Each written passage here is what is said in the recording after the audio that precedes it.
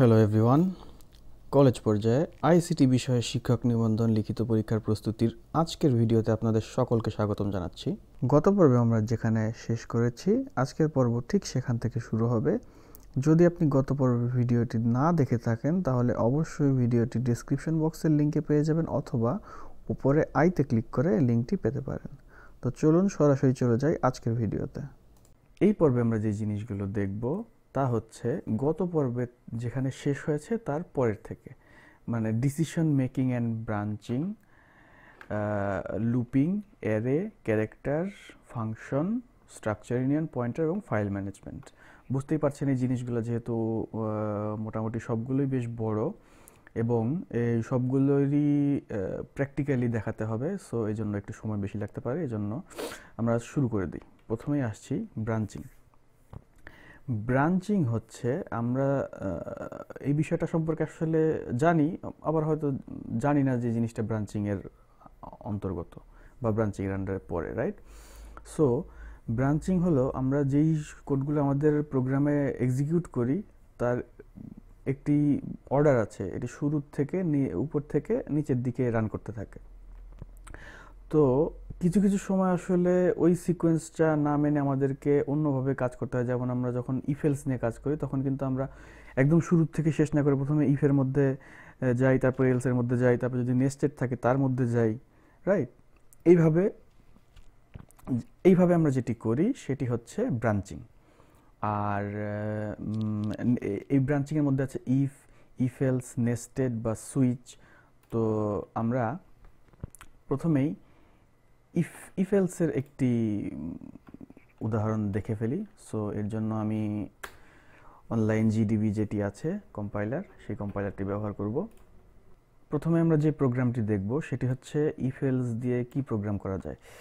ইফেলস দিয়ে আমরা দেখব যে একটি সংখ্যা 10-এর থেকে ছোট নাকি বড়। তো তার জন্য আমরা প্রথমে একটি ভেরিয়েবল নিব, ইন্টিজার এ, এবং এটি আমরা ইউজারের কাছ থেকেই ইনপুট নিব।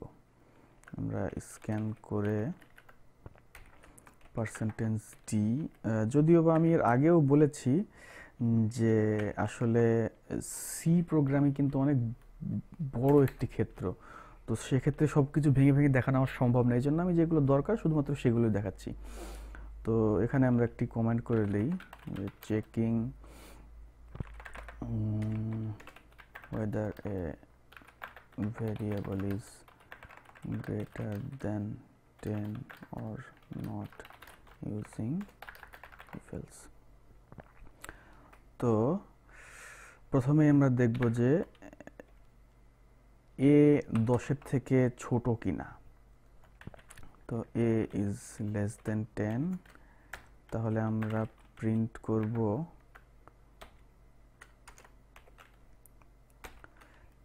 a is less than 10, এটি প্রিন্ট করব। আর যদি 10-এর থেকে বড় হয় সেক্ষেত্রে আমরা এলস ইফ দিব a is greater than 10, এখানে লিখে দেব greater than 10। আর লাস্টে আমরা এলস দিব, এলস দিলে তখন তো আমার কন্ডিশন দেওয়া লাগবে না, a is equal to 10। তো এই প্রোগ্রামটা যদি এখন আমরা রান করাই, আমাদের কাছে ইনপুট চাওয়ার কথা। আচ্ছা, প্রথমে আমরা ছোট দেবো, হ্যাঁ, 5 যদি ইনপুট দেই তাহলে a is less than 10, ঠিক আছে প্রোগ্রাম। এরপরে দিব হচ্ছে 12 অবশ্যই 10-এর থেকে বড়, a is greater than 10, এবং সর্বশেষে আমরা দিব হচ্ছে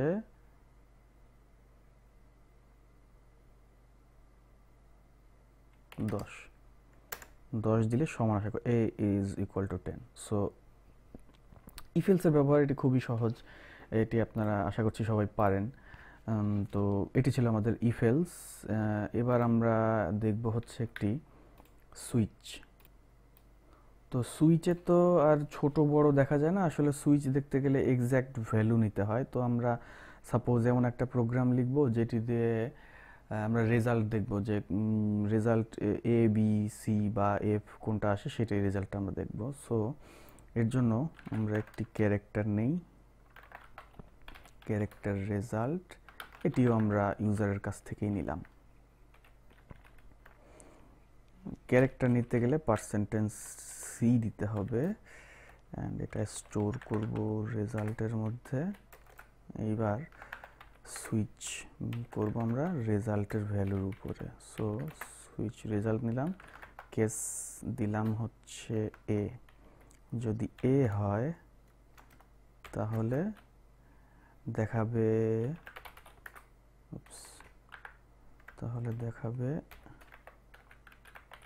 excellent.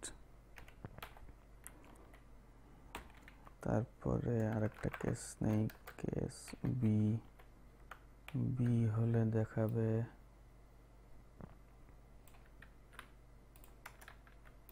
Good.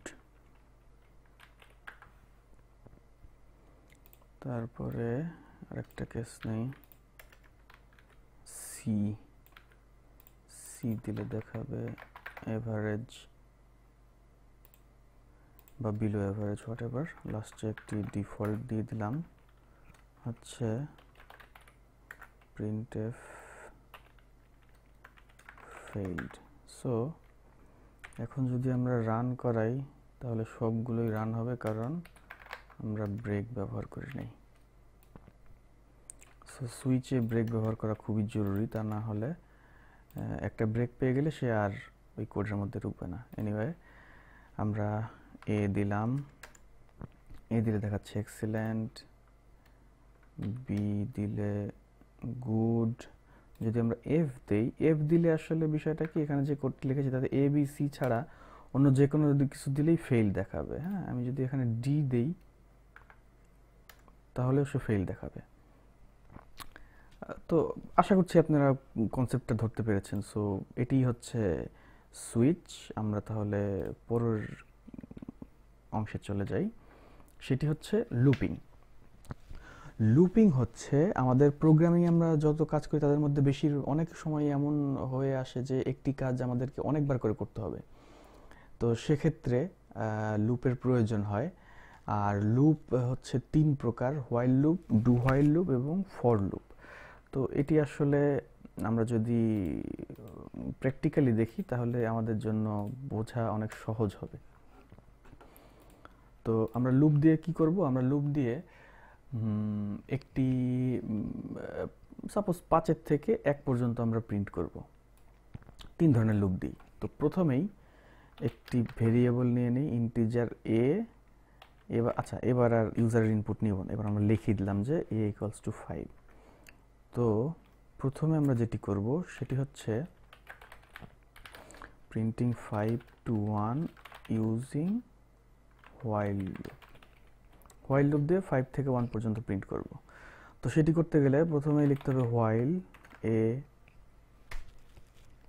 is greater than 0, 0 থেকে বড় যতক্ষণ থাকবে ততক্ষণে printf প্রিন্ট করবে %d